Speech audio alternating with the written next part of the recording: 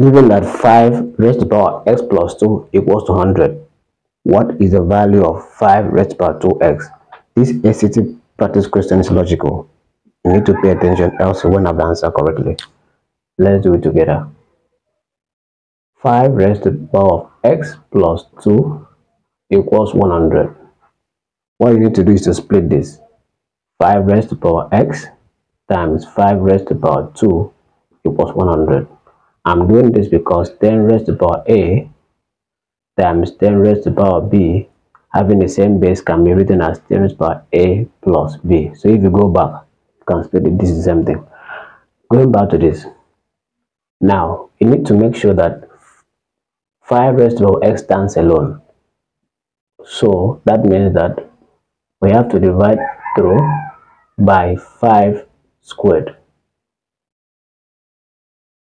so that this can take care of this, and then we have this as 5 raised to the power of x equals to 100 divided by 25, because 5 raised to the power 2 is 25.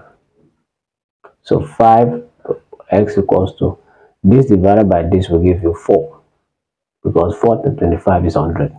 So you have 5 raised to the power of x as 4. Then we are asked to find 5 raised to the power 2x, not this. What you need to do, this is where the logic comes in. All you need to do is to take the square of both sides. Look at something here. If you have this, if you take the square of both sides,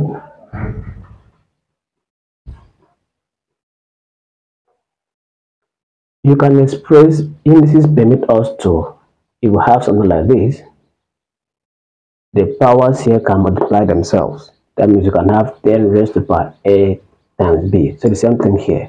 So you can have this as 2 times x, which is 2x equals to 14 or 4 squared, which is 16.